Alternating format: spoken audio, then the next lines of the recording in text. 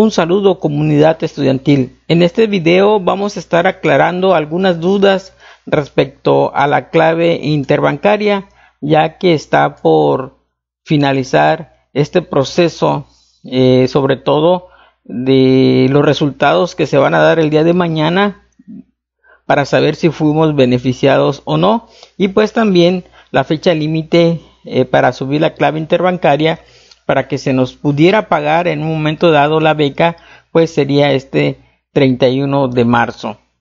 Bien, comenzamos. Antes, pues quiero mencionar lo siguiente. El tipo de beca a la cual yo le estoy dando seguimiento es a la beca denominada manutención. En este caso es la primera de manutención de este año 2020, puesto que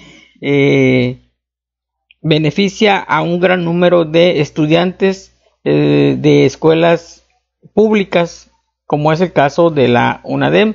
Pues bien, tenemos la primera que ya salió, a la cual pues la mayoría aplicamos y pues ya se cerró el registro, pero todavía está en pleno proceso, que es la beca de manutención federal para el apoyo que sería catalogado como 2020-1.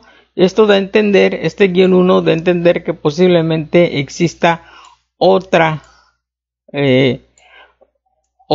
digámosle que otra beca, ¿sí? O una segunda parte para las personas que no puedan ser beneficiados en esta primera parte, puesto que todavía no han ingresado a una escuela superior para comenzar a estudiar, o simplemente se les pasó la fecha. Y pues bien, ya terminó el registro. La característica principal de esta beca es que el apoyo es de 9,000 pesos durante todo el ejercicio fiscal 2020, es decir, de enero a diciembre, ¿sí? Y termina hasta ahí, ¿sí? Por lo tanto, si nosotros aplicamos esta beca, ya no vamos a poder aspirar a otro tipo de beca, es decir, para la fase 2 ya no podríamos aplicar, ¿sí? Y serían en 5 pagos distribuidos en montos de 1,800 pesos, que nos da un total de los 9,000 pesos. La otra convocatoria, que es similar, las mismas características, pues es exclusivamente para la UNAM, sí, solamente para esta institución. Y pues aquí nos indica que la fecha de registro comenzó el día 13 de marzo y va a concluir hasta el 12 de abril del 2020. Y pues el monto serían de 5,400 pesos, pero aquí no comprende todo un año, solamente un semestre, ¿sí? Que sería de febrero a julio, serían 3 pagos de 1,800 pesos, que daría un total de 5,400 pesos. Y también pues está la otra convocatoria que abarca a más instituciones, ¿sí? Que es para la institución, para el INA, para el IPN, la UAM y la UPN, ¿sí? ¿Por qué comento esto? Porque cuando salió por primera vez en este año esa convocatoria de manutención 2001, ahí decía en una de sus cláusulas que no aplicaba tanto para la UNAM ni tampoco para estas instituciones que están aquí, ¿sí? Pero si ustedes ya se meten al portal de becas de Benito Juárez, particularmente a este tipo de becas, Elisa Acuña, y si son estudiantes de la UNAM o de otras instituciones que están aquí, pues ya van a ver que ya van a poder aplicar. De hecho, en sus subes les debe de aparecer ya la convocatoria, y pues solamente aplicarían, y las características serían similares a esta, ¿sí? El monto es por 9,000 pesos, abarca el ejercicio fiscal 2020 en 5 pagos de 1,800 pesos.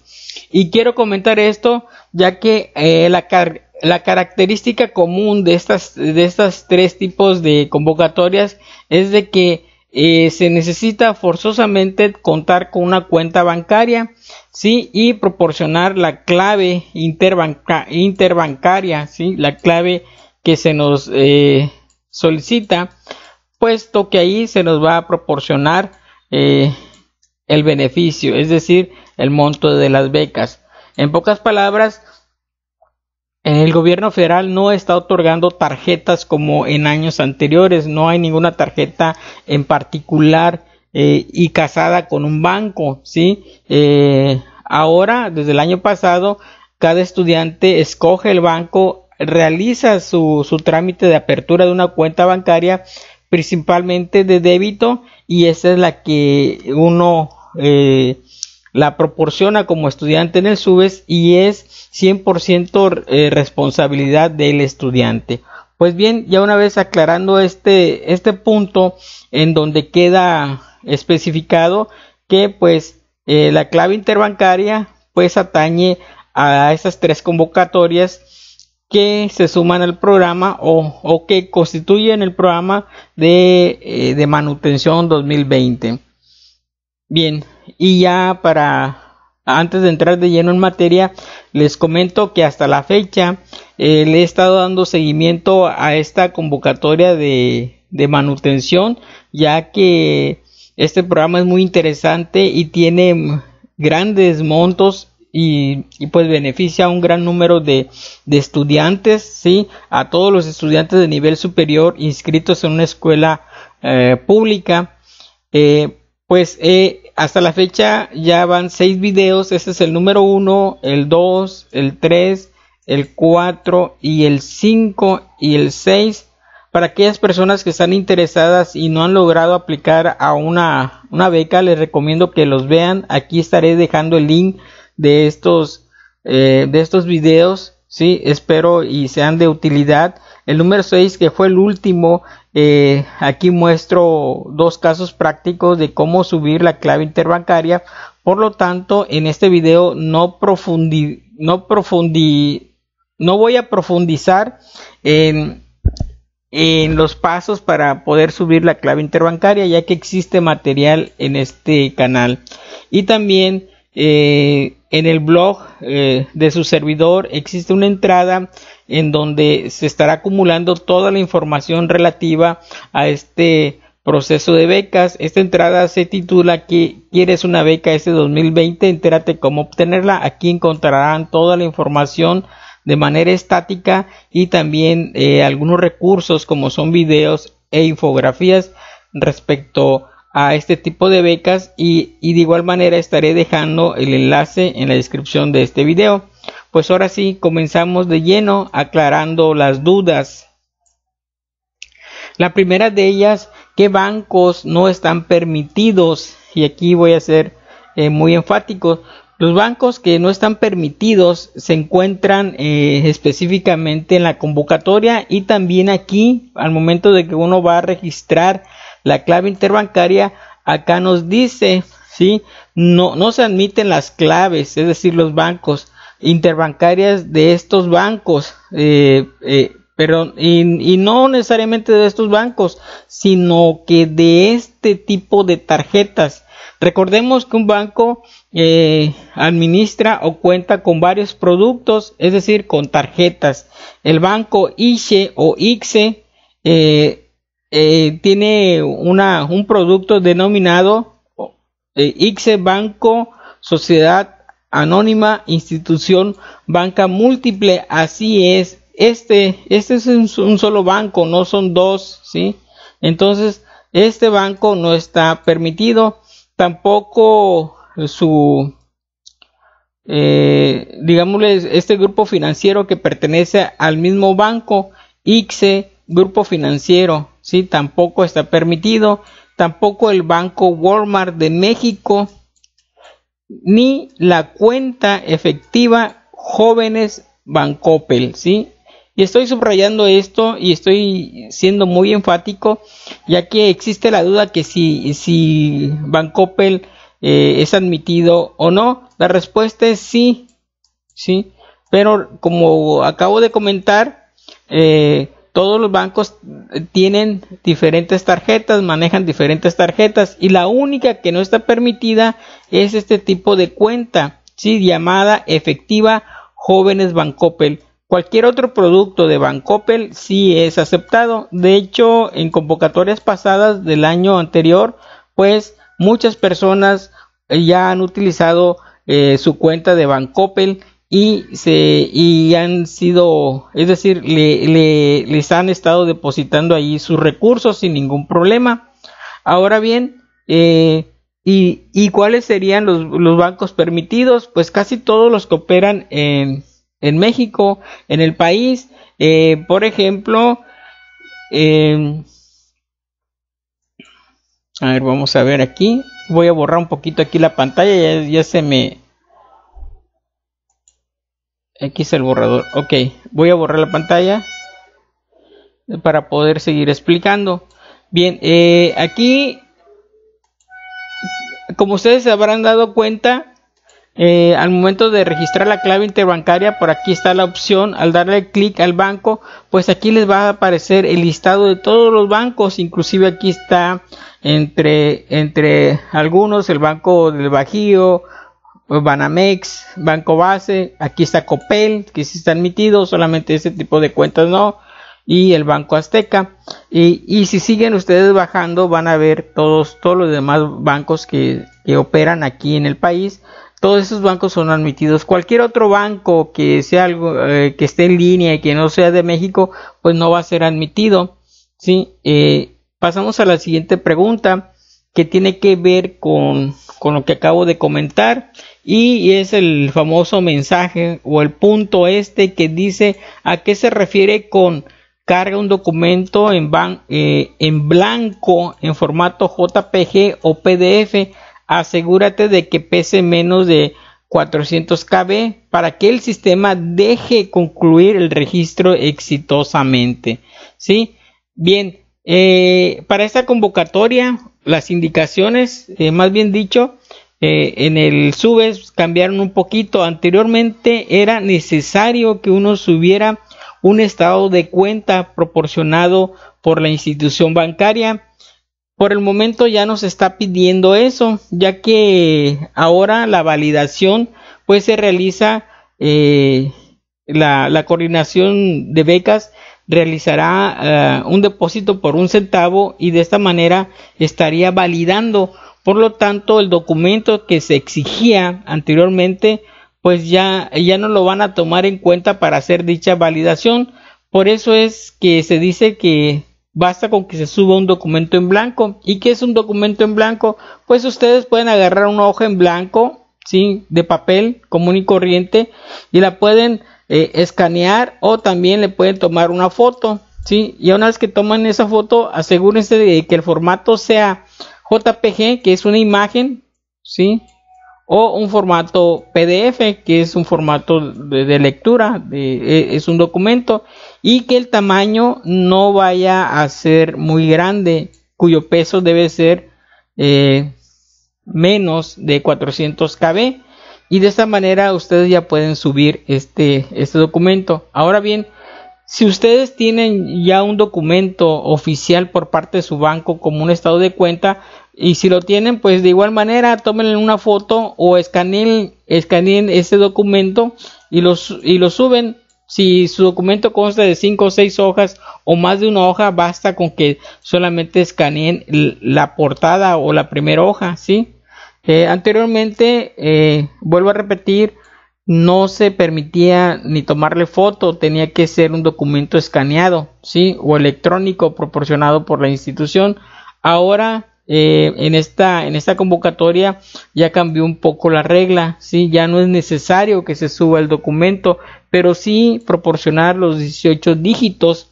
Y bien, eso tiene, lo que yo les estoy comentando tiene sustento, ya que se investigó, se averiguó, se pidió información a la Coordinación Nacional de Becas, y cuya respuesta fue la siguiente. Nos dice que debido a la manera en que se realizará la validación de clave interbancaria, y aquí nos dicen es un depósito de 1 centavo a la cuenta registrada, es decir, a los 18 dígitos que uno va a proporcionar, el documento que cargues no será considerado, ¿sí? Sin embargo, ustedes se preguntarán, si no es considerado, entonces ¿para qué se pide? Pues bien, recordemos que este es un sistema nacional, y como tal el sistema ya está realizado, es decir, no se le han hecho las modificaciones para omitir este paso, y recordemos que es un sistema que no nada más les va a funcionar a algunas instituciones, sino que les va a funcionar a varias instituciones. Por lo tanto, algunas instituciones sí dependiendo del tipo de beca, sí van a necesitar que se suba este documento. Pero para esta modalidad, para esta beca que estamos analizando y para las tres que acabo de mencionar, pues la indicación es que se suba un documento en blanco, y ya con eso, cuya finalidad es de que el sistema les permita avanzar con el registro, como aquí diste. Basta con que asegures que tu cuenta cumpla con las características señaladas en el numeral 4, ¿sí? Y aquí acabo de remarcar en rojo ya donde ellos ya puntualizan. Por ello puedes cargar cualquier documento, puede ser un hoja en blanco o alguno que haya sido emitido por tu banco. Este se requiere únicamente con la finalidad de completar el registro de la clave interbancaria en el SUBES, lo que ya habíamos comentado. Y pues aquí están las características que se refiere el numeral 4, que la clave que ustedes registren, los 18 dígitos, nos dice que el titular, voy a mencionar el principal, ¿sí? Porque más adelante viene esta pregunta, que el titular debe ser el beneficiario, es decir, el estudiante. Bien, la siguiente pregunta, ¿debo esperar los resultados para registrar la clave? Recordemos que los resultados se van a dar el día de mañana, 27 de marzo. Sí, vamos a saber si fuimos beneficiados o no. Sin embargo, la fecha para subir, el periodo para subir la clave interbancaria, pues estuvo comprendida desde el día 26 de febrero, es decir, del año pasado, hasta el 31 de marzo de este año. Por lo tanto, la pregunta, pues, puede tener varias connotaciones. Entre ellas se encuentran, si tú ya cuentas con una clave interbancaria, es decir, tarjeta de débito, pues la respuesta es no, ¿sí? Si nosotros de alguna manera ya tenemos una cuenta, pues no debo de esperar a los resultados, ¿sí? ¿Cuándo debo de esperar los resultados? Si yo soy nuevo y y no tengo una cuenta bancaria, entonces debo de esperarme a los resultados si fui beneficiado o no. ¿Por qué deben de esperar? Bueno, o deben de esperar porque la mayoría de los bancos, cualquier banco aquí en México, cuando uno contrata o apertura una cuenta bancaria, normalmente tiene un costo, ¿sí? A lo mejor algún costo sea simbólico, otras veces pues sea de 50 pesos, 200 pesos, 300 pesos, etcétera. Es decir, nos cobran. Entonces, si no voy a ser beneficiado, si ya una vez que se publique el día 27 y no estoy en la lista, pues habré hecho este gasto, ¿sí? Pero igual, si yo tengo solvencia y puedo realizar este gasto, pues lo hago antes del 31, lo pude haber hecho el mes pasado o en estos días y haber aperturado una cuenta bancaria. Sí, por otro lado, pues casi estamos entre la espada y la pared, pues debemos de considerar que después del 27, es decir, después de mañana, solamente hay 4 días para el registro, ya que termina el día 31, salvo que den alguna prórroga. Recordemos que igual estamos ante una crisis sobre la pandemia, sobre el virus COVID-19, entonces es posible que den alguna prórroga, pero sin embargo, pues no hay nada al respecto.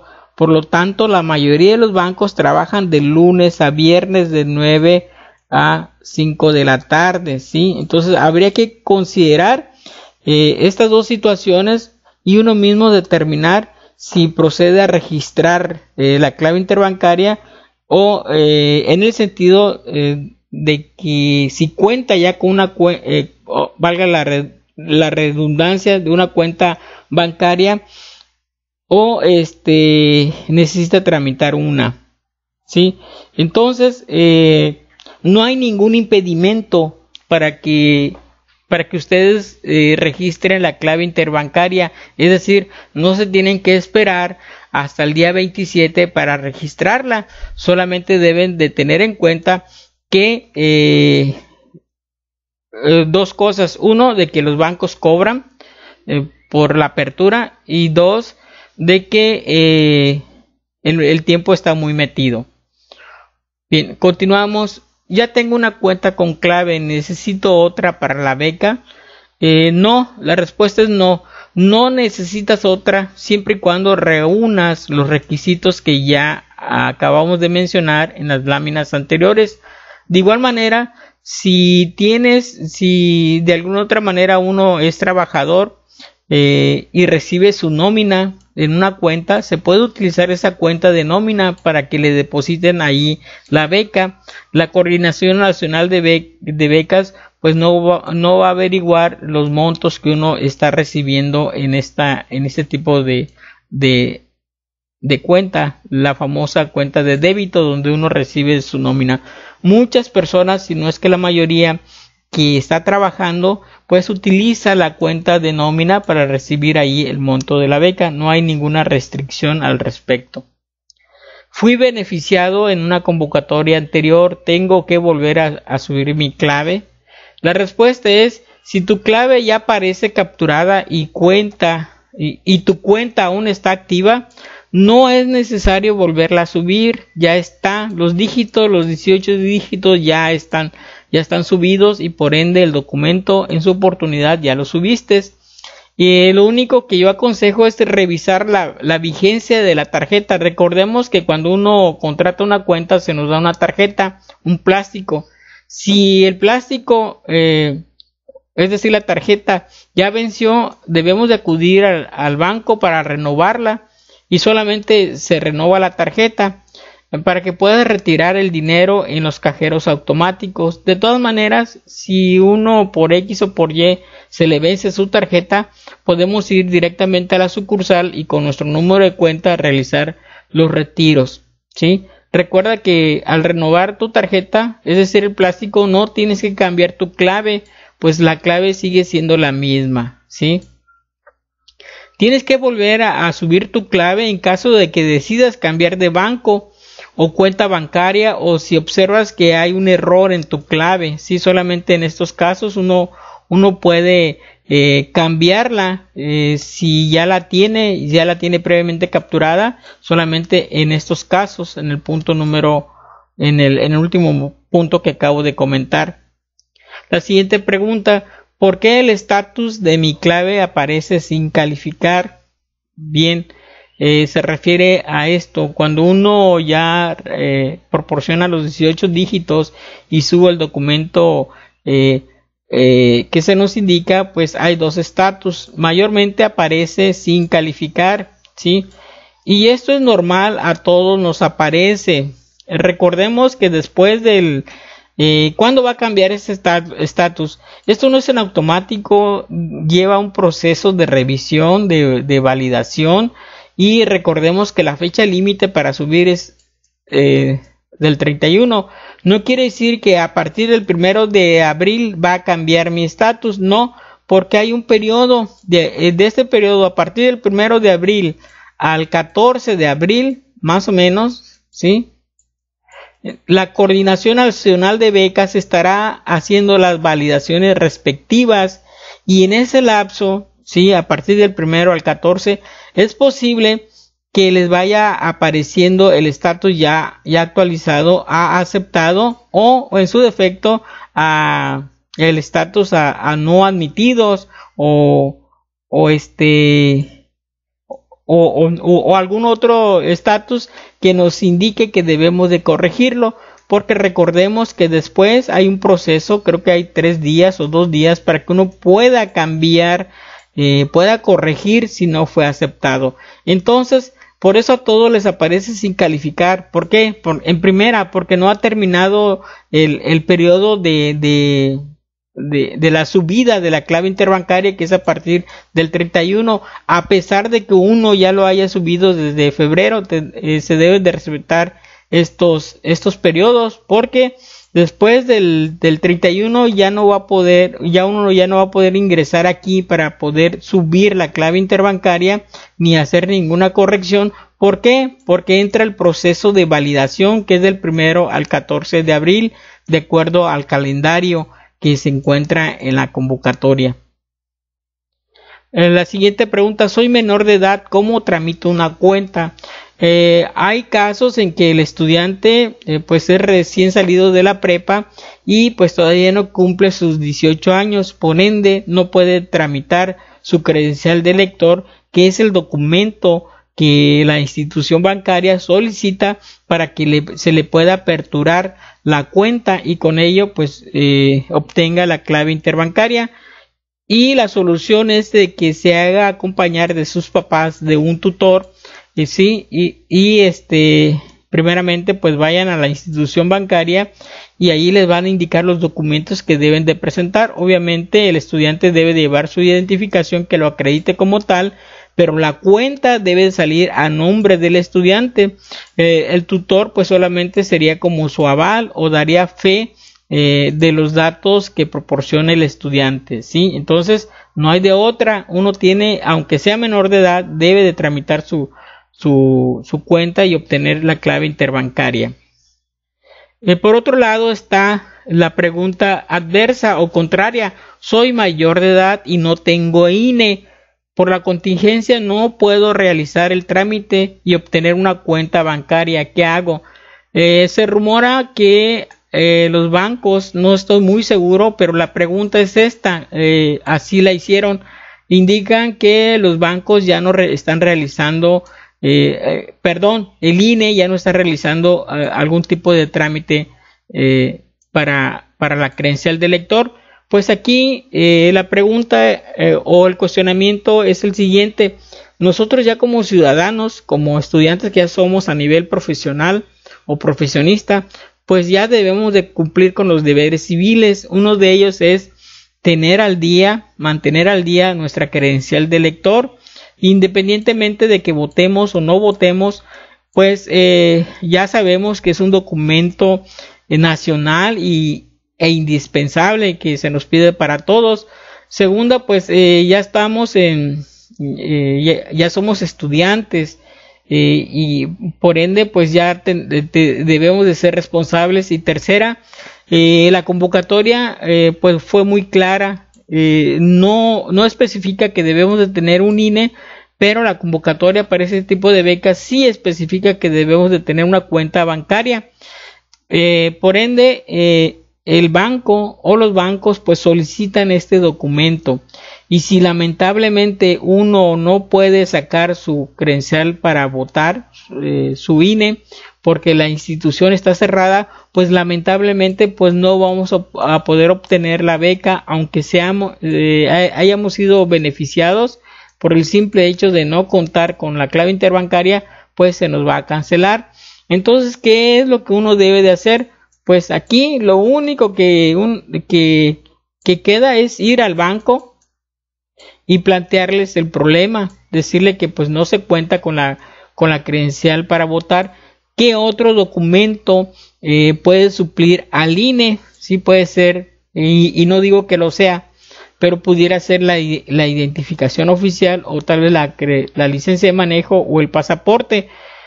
Seguramente el banco les va a decir que no, que tiene que ser el INE, pero pueden ir a otros bancos. Tienen que agotar todas las posibilidades, que no quede en ustedes. Si la cosa es obtener el beneficio de la beca, y pues primeramente antes de ello pues tener ya un medio en donde se nos pueda realizar el depósito. Esta pregunta pues tiene que ver con la anterior. Bien, ¿puedo usar una cuenta de un familiar? La respuesta es no, ¿sí? Y se pueden arriesgar a perder la beca, ¿sí? Si la usan, si salen beneficiados y ponen una cuenta que no les pertenece, y si la Coordinación Nacional de Becas se da cuenta, y sí se puede dar cuenta, ya que los 18 dígitos que uno pone está casado con el estudiante, ¿sí? ¿Cómo está casado? Pues por la CURP. ¿Y cómo está casado con la Coordinación Nacional de Becas? Mediante el SUBES. Sí, recordemos que para el SUBES basta solamente proporcionar la CURP. Entonces es rastreable los 18 dígitos que uno ponga. Lo pueden, si ustedes dicen que se llaman Juan Pérez y si cuando hagan la validación aparecen que no se llama Juan Pérez, sino que está a nombre de Alberto Pérez, pues ya no es el mismo estudiante. Por lo tanto, en automático se les van a cancelar la cuenta. Y eso pues aquí nos dice que para recibir el pago de la beca, los aspirantes que resulten beneficiados pues tendrán la obligación de capturar correctamente en el SUBES pues la clave interbancaria. Y aquí nos dice uno de los puntos: el titular de la cuenta debe de ser el beneficiado. Esto refuerza lo que yo les acabo de comentar. La otra, ¿qué pasa si no proporciono la clave? Pues si uno no proporciona la clave, automáticamente pierde la beca, ya que, como dije, es un requisito para que se les pague la beca y no hay prórrogas. Uno se tiene que esperar entonces a otra convocatoria similar si es que quiere recibir el apoyo. ¿Hasta cuándo puedo registrar mi clave? Bien, uno puede registrar la clave hasta el día 31 de marzo, es la fecha límite. Hasta ahorita no se ha notificado, no se ha informado si se va a correr algunos plazos, todo sigue igual. Por lo tanto, hasta el día 31 de marzo tengo para registrar la clave interbancaria. Después de subir la clave, ¿qué sigue? Es decir, yo ya la subí, ahora ¿qué es lo que sigue? Pues de acuerdo al calendario en la misma convocatoria, pues tenemos que del día 26 de febrero al 31 de marzo, pues tenemos para subir la clave interbancaria, sí, hasta el 31, sí, pero una vez que ya la subí, ¿qué es lo que sigue? Pues como aquí dice, la corrección de clave interbancaria es la siguiente fase. Por lo tanto, lo que yo comentaba aquí, yo les había dado esta fecha, del día 15. Por lo tanto, del 1 de abril, sí, del 1 de abril al día 13 de abril, que era lo que yo les decía, la Coordinación Nacional de Becas estará validando su clave interbancaria y les estará depositando el centavo. De esa manera se asegurará de que sea la clave, y también estará revisando que sean los titulares, sí, como se había especificado, sí, y ahí en ese lapso estaría cambiando el estatus de su clave a aceptado. En muchas ocasiones no cambia el estatus. Eso no significa de que no sean aceptados, simplemente dice no calificado. Sin embargo, cuando uno recibe el depósito de $1, sería el equivalente a que sí está aceptado, ¿sí? Y hay que estar al pendientes aquí y en los mensajes en el SUBES. Si hay algún error, pues lo podemos corregir solamente del día 14 al 16. Tenemos 3 días, 14, 15 y 16, para estar monitoreando nuestra clave interbancaria y ver los mensajes o los estatus y poder corregir en su momento. Y esta pregunta pues tiene que ver con las personas nuevas o las personas que nunca en su vida han escuchado el término de clave, y la clave pues está bien escrito, no es que sea un error. No se trata de la clave con B de vaca o B chica. No tengo clave, ¿dónde la consigo?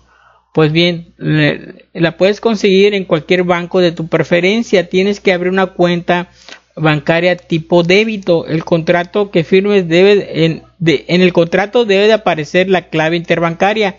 Pide copia de dicho documento y anota muy bien esa clave, que es de 18 dígitos. Te entregarán una tarjeta con la cual podrás retirar tu beca. Aquí en el portal, en la Coordinación Nacional de Becas, pues existe una infografía para que uno pueda consultar cómo abrir una cuenta bancaria.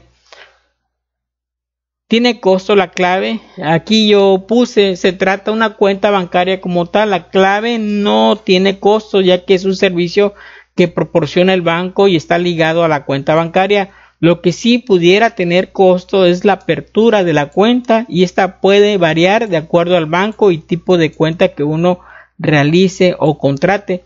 Algunos bancos manejan cuentas especiales para beca y no tiene costo alguno.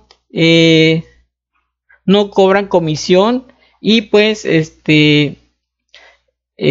tampoco manejan saldo promedio, pero esto habría que averiguarlo. Uno tiene que escoger el tipo de cuenta que le convenga. ¿Cuáles son los requisitos para tramitar una cuenta? Pues bien, la mayoría de los bancos pues piden identificación oficial vigente con fotografía y firma. Entre ellos la primordial es el INE. Piden la CURP, el comprobante de domicilio vigente, acta de nacimiento, y ustedes adicionalmente pueden llevar el acuse de la beca, pues para que les proporcionen un servicio o un tipo de cuenta que no les genere algún costo adicional, ¿sí?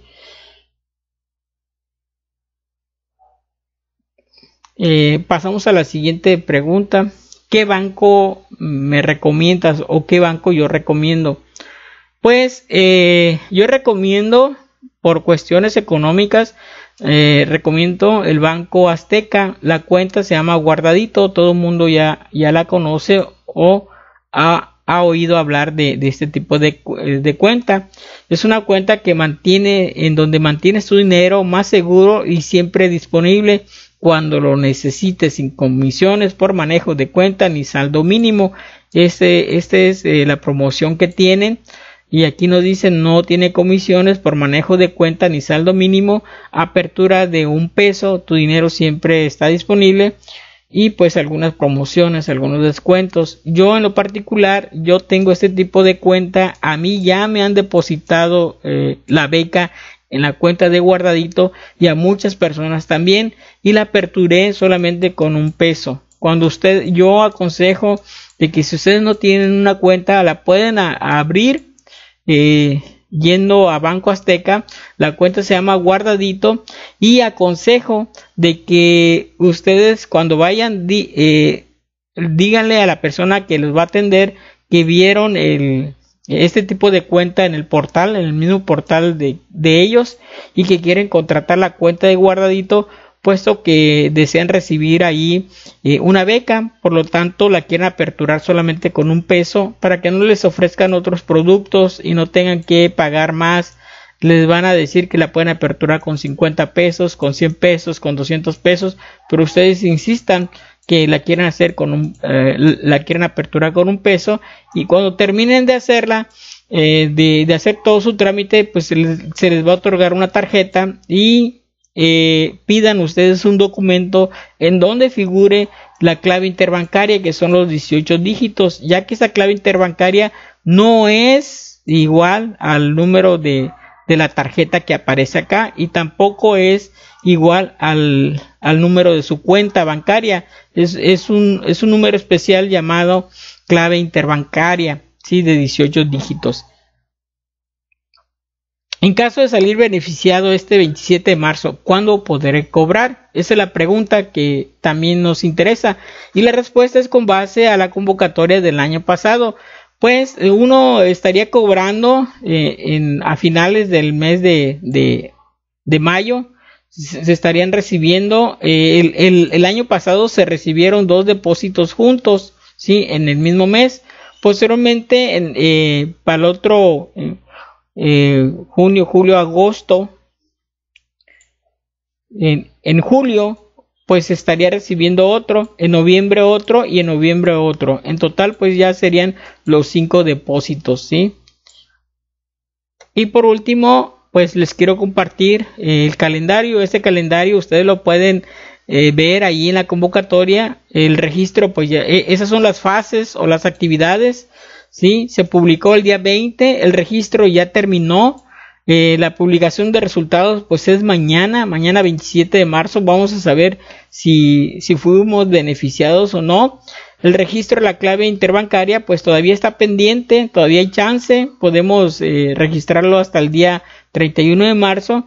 Y la corrección de la clave interbancaria también la vamos a poder corregir si es que tenemos algún error del 14 al 16 de abril. Y pues te invito a que no te quedes sin tu beca, sigue paso a paso el proceso y quédate atento o atenta al próximo video. Si fue de utilidad, te invito a que le des un like y a que lo compartas. Si no estás suscrito, suscríbete a este canal y activa las notificaciones. Y si tienes alguna duda o comentario, te invito a que la realices y nos vemos en el próximo video tutorial.